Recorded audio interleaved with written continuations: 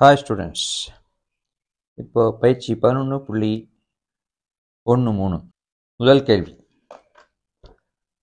integral f of x equal to g of x plus c எனில் integral f of x g dash of x dx என்பது. கேள்வியை பாருங்க. இங்கே ஒரு f of x, இங்கே ஒரு f of x, ரெண்டு இடத்துல f of x இருக்கு. அப்போ f of x into f of x பெருக்கிறதா நினச்சிக்கோங்க. அப்போ f of x whole square, f of x whole square வரக்கூடிய ஃபர்ஸ்ட் ஆப்ஷன். இங்கே ஒரு f of x, இங்கே ஒரு f of x, ரெண்டையும் பெருக்குனா f of x whole square வரக்கூடிய ஃபர்ஸ்ட் ஆப்ஷன். ரெண்டாவது கேள்வி. பவரில் பாருங்கள், பூரா பின்னமாக இருக்குது. 1/x 1/x. இப்போ ஆன்சரில் பின்னம் வரணும். இங்கே பின்னம் இல்லை, இங்கே பின்னம் இல்லை. இது ரெண்டில் எது மைனஸ் வரக்கூடிய ஆன்சர்? அப்படிங்க வச்சுங்க. பின்னம் வரனால பின்னம் ப்ளஸ்ஸா மைனஸா, லாக் வரும்போது மைனஸ் அப்படி மட்டும் ஞாபகம் வச்சுக்கலாம். 1/log3 minus 1/log3 minus 1/log3. வேறு கொஸ்டினில் எங்கேயும் மைனஸ் எடுக்கிற மாதிரி க்ளூ இல்லை, அதனால் இது ஞாபகம் வச்சுங்க. பின்னம் இருக்கிறதுனால பின்னம், ப்ளஸ்ஸாக மைனஸானா லாக் வரும்போது இந்த கணக்கில் மைனஸ். அவ்வளோ. ரெண்டாவது கேள்விக்கு மூணாவது ஆப்ஷன் மைனஸ் 1/log3. மூணாவது கேள்வி. எக்ஸ் மைனஸ் 1 இருக்குது. இப்போ இ பவர் எக்ஸ் ஸ்கொயர் இருக்குது, 1 இருக்குது, அப்புறம் ஸ்கொயர் இருக்கிறதுனால 2 இருக்குது. இப்போ ஏற்கனவே நம்ம போன பயிற்சி எல்லாம் பார்த்தோம். 1 2 வந்தாக்க 3 ஆன்சரில் வரணும். 3 எங்கே வருது? இங்கே கூட 3x² வருது. அப்புறம் வேறு எங்கே இருக்குது?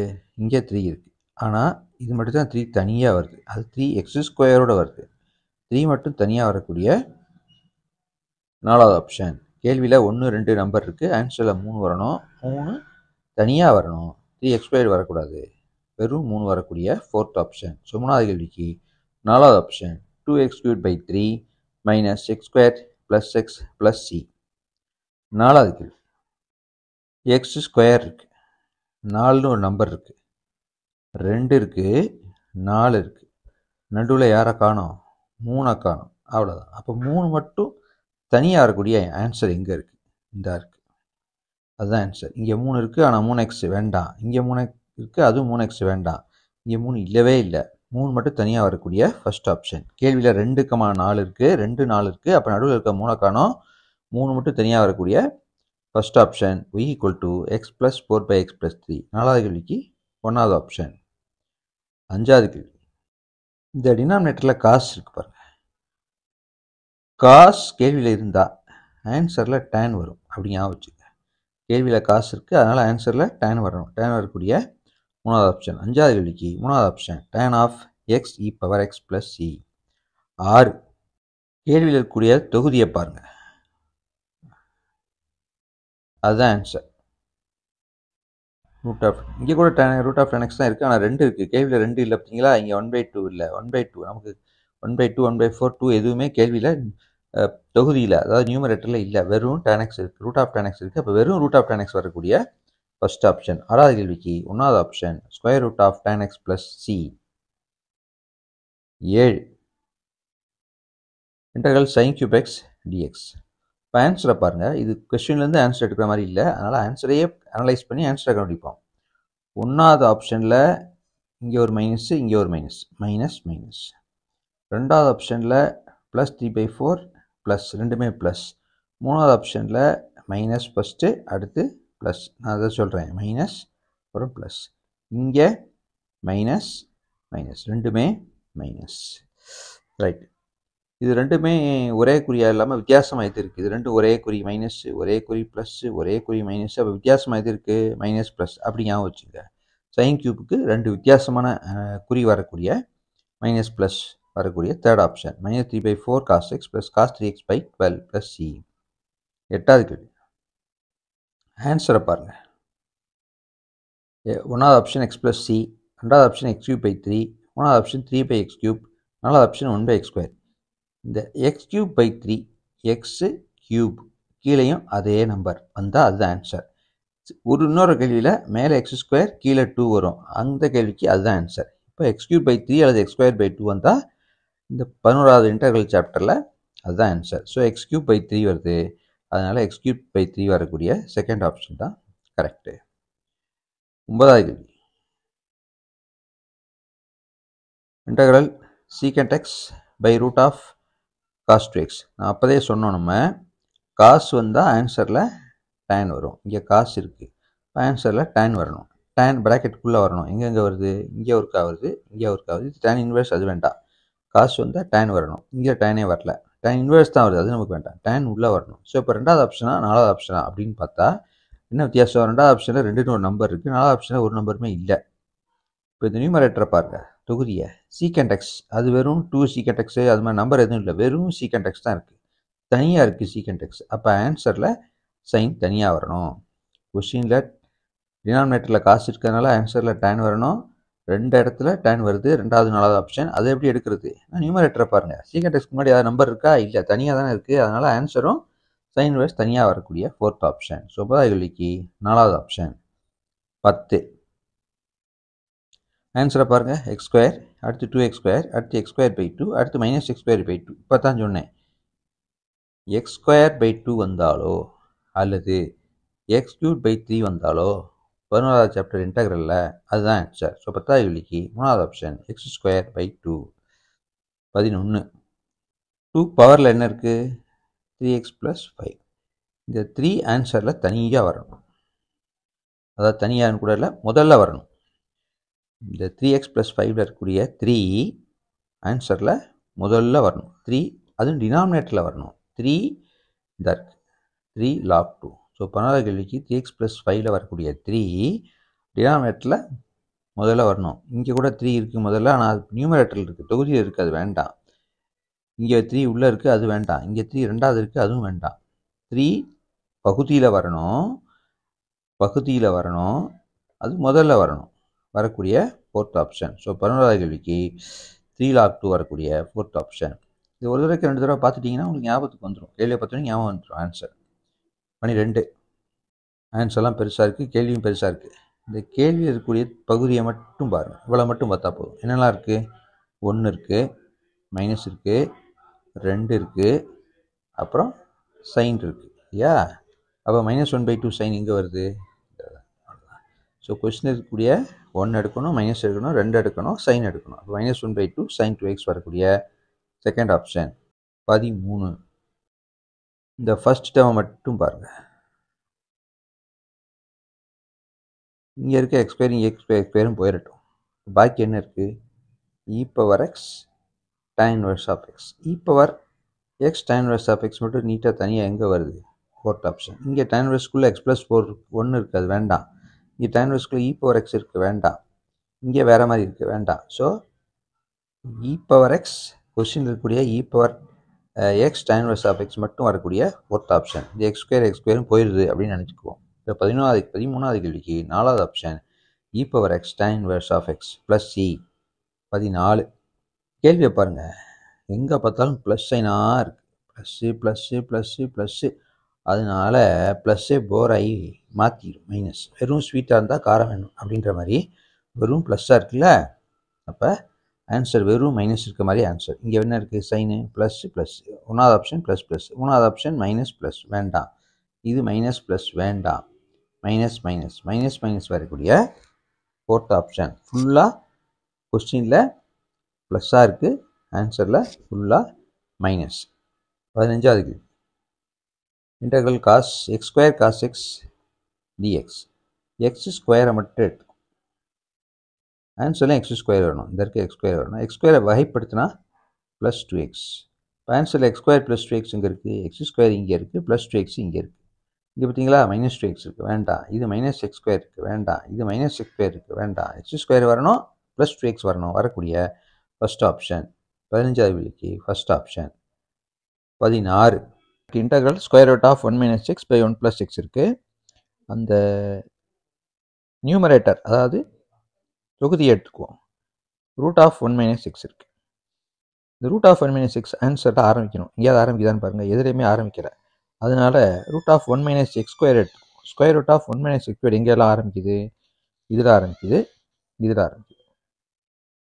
இதிலெல்லாம் உள்ளே இருக்குது, வேண்டாம். இதில் முடியுது, வேண்டாம்.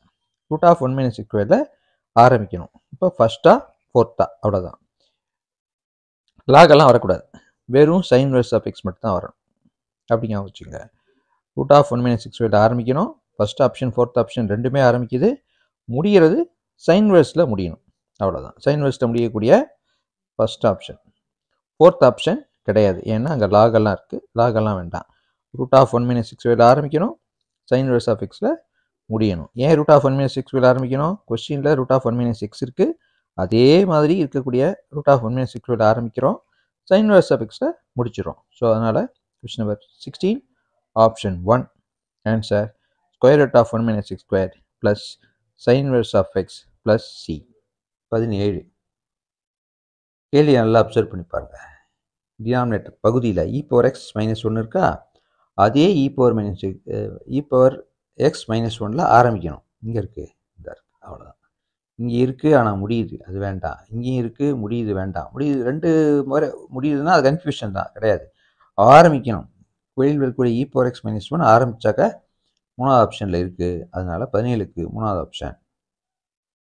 18 e power minus 4x cos X. முதல்ல -4x இருக்குல்ல, அதனால் ஆன்சர் மைனஸில் ஆரம்பிக்கணும், -4ல் ஆரம்பிக்கணும். ப்ராக்கெட்டுக்குள்ளே -4 எங்கேயெல்லாம் ஆரம்பிக்குது, இதில் ஆரம்பிக்கலை, இது ஆரம்பிக்கலை, அப்போ இது ரெண்டில் ஒன்று தான் ஆன்சர். சரி, அடுத்து என்ன வித்தியாசம்? மைனஸ் இருக்குது, ரைட்டு. இங்கே ப்ளஸ் சைன் எக்ஸ் இருக்குது, மைனஸ் சைன் எக்ஸ் இருக்குது. நம்ம என்ன போடணும் அப்படின்னா, இந்த காசை எடுத்துக்கணும், காசை தொகைப்படுத்தணும். காசை வகைப்படுத்தினா தான் minus sign x, தொகைப்படுத்தினா plus sine x. அப்போ ப்ளஸ் சைன் வரணும். -4 இங்கே இருக்குது, அது அப்படியே வந்துடுது. அடுத்து ப்ளஸ்ஸா மைனஸா அப்படின்னா காசை தொகைப்படுத்தினா ப்ளஸ் சைன். ஸோ முதல் டேர்ம் -4 வரணும், அடுத்து ப்ளஸ் சைன் வரணும். எங்கே வருது? ரெண்டாவது ஆப்ஷன். இங்கே பார்த்தீங்களா மைனஸ் சைன் எக்ஸ் இருக்குது, அது வேண்டாம். ஸோ இ பவர் -4x இருக்குல்ல, -4 வரணும், அதுக்கப்புறம் காசு ஸ்கொயர் தொகைப்படுத்தினா சைன் எக்ஸ் வரக்கூடிய செகண்ட் ஆப்ஷன். 19 இந்த பகுதியை பாருங்கள். tan ஸ்கொயர் எக்ஸ் மைனஸ் 1 -2 இருக்கு நடுவில், அதாவது tan ஸ்கொயர் எக்ஸ் மைனஸ் 1 ஆன்சரில் வரணும், ஆன்சரில் எதுவும் இல்லை. அப்போனா tan ஸ்கொயர் வேண்டாம், tan எக்ஸ் மைனஸ் 1ஆவது இருக்கட்டும்னு பார்ப்போம். ஆனால் அங்கே பகுதியில் இருந்தால் இங்கே தொகுதியில் இருக்கணும்னு ஞாபகம் வச்சுக்க. இங்கே கூட பகுதியில் இருக்குது, அது வேண்டாம். கேள்வியில் பகுதி, ஆன்சரில் தொகுதி. tan ஸ்கொயர் எக்ஸ் மைனஸ் 1 இல்லை, அதனால் tan எக்ஸ் மைனஸ் 1 வரக்கூடிய தொகுதியில் வரக்கூடிய ஃபர்ஸ்ட் ஆப்ஷன். கேள்வியில் பகுதி, ஆன்சரில் பகுதி இல்லை, தொகுதியில் வரக்கூடிய ஃபோர்த் ஆப்ஷன். 19க்கு நாலாவது ஆப்ஷன். 20 இது அப்போ சொன்ன மாதிரி தான், இ பவர் -7x, இப்போ -7 வரணும். அடுத்து என்ன இருக்குது? சைன். சைனை தொகைப்படுத்தணும், வகையில் தொகைப்படுத்தணும். சைனை தொகைப்படுத்தினா ப்ளஸ் காசு, சைனை சைனை வகைப்படுத்தினா ப்ளஸ் காசு, சைனை தொகைப்படுத்தினா மைனஸ் காசு. அப்போ -7 மைனஸ் காசு எங்கே வருது? -7 இங்கே -7 இல்லை, -7 இல்லை, இங்கேயும் -7 இருக்குது, -7 இருக்குது. அடுத்து ரெண்டாவது மைனஸ் காசு இங்கே இருக்குது, இந்த தான் இருக்குது. அப்போ ஃபர்ஸ்ட் ஆப்ஷன். ஸோ 20வது கேள்விக்கு 1வது ஆப்ஷன். மைனஸ் ரெண்டு இடத்துலையுமே மைனஸ் வரக்கூடிய ஃபர்ஸ்ட் ஆப்ஷன். 21 இந்த சாப்டரில் கொஞ்சம் கேள்விகள்லாம் ஞாபகம் வச்சுக்கிறது சிக்கலான விஷயமாக தான் இருக்குது, இருந்தாலும் பரவாயில்ல, கொஞ்சம் முயற்சி பண்ணால் வந்துடலாம். இது பாருங்கள், கேள்விக்கும் ஆன்சருக்கும் சம்மந்தமே இல்லாமல் இருக்குது. கேள்வி வச்சு ஈஸியாக ஆன்சர் கண்டுபிடிக்க முடியாது அப்படி இருக்குது. அதனால் நீங்கள் ஆன்சர் இதுதான் ஞாபகம் வச்சுக்கோங்க.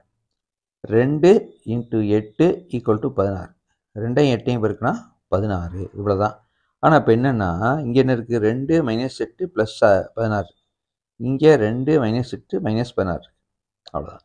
நீங்கள் இப்படி ஞாபகம் வச்சுங்க, குறிய +2 minus plus plus minus plus, ஈரட்டா 16 வரணும், ப்ளஸ் மைனஸ் ப்ளஸ் வரணும். ஸோ ஈரட்டா 16 வரக்கூடியது இங்கேயும் இருக்குது, இங்கேயும் இருக்குது. ஆனால் +16 வரணும்னா எது? 21க்கு மூணாவது ஆப்ஷன் 16 e பவர் x/2 முடியணும், மூணாவது ஆப்ஷன். 22 தொகுதியை பாருங்கள். தொகுதியில் x+2 இருக்குது, x+2 இருக்குது. அந்த ப்ளஸ் நடுவில் இருக்குல்ல, ஆன்சரில் நடுவில் ப்ளஸ் வரணும்.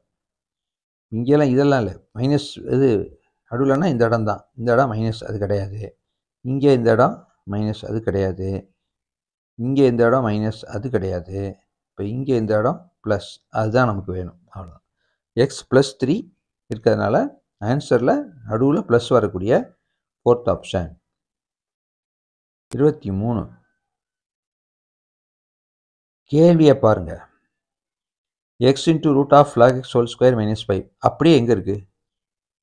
இங்கே இல்லை, log x ஹோல் ஸ்கொயர் இல்லை, இங்கேயும் இல்லை. அப்போ 3ஆ 4ஆ 2ல் 1 தான். 2க்கு என்ன வித்தியாசம்னு பாருங்கள். இங்கே இருக்க குறி தான் இங்கே மைனஸ்ஸு, இங்கே ப்ளஸ். கொஸ்டினில் மைனஸ் இருக்கிறதுனால ஆன்சரில் மைனஸ் வரக்கூடாது, ப்ளஸ் அப்படிங்க வச்சுங்க. கொஸ்டினே இருக்கக்கூடிய X into root of log x square -5 வரணும். அப்படி பார்த்தா 3வது 4வது ஆப்ஷன் ரெண்டுலேயுமே வருது. அதை எப்படி எலிமினேட் பண்ணுறது? கொஸ்டினில் -5 இருக்குது நடுவில், இப்போ நமக்கு ப்ளஸ் ஆகணும், அவ்வளோதான். ப்ளஸ் வரக்கூடிய third option. 24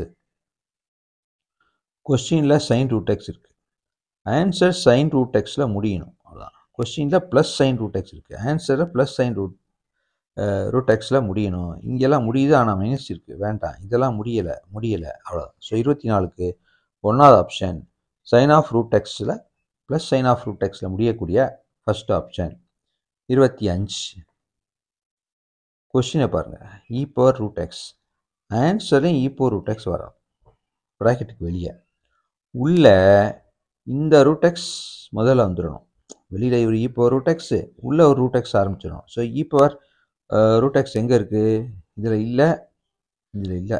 e power root X இங்கேயும் இருக்குது, இங்கேயும் இருக்குது. அதை எப்படி எலிமினேட் பண்ணுறது? இ பவர் ரூட் எக்ஸ் வெளியே வரணும், உள்ளே ரூட் எக்ஸ் மைனஸ்னு ஆரம்பிக்கணும். இது ரூட் எக்ஸ் மைனஸ்னு ஆரம்பிக்கலை, இது ரூட் எக்ஸ் -1 ஆரம்பிக்குது. அதனால் 25வது கேள்விக்கு 4வது option e power root of X into square root of X -1 + c. That's all. Thank you.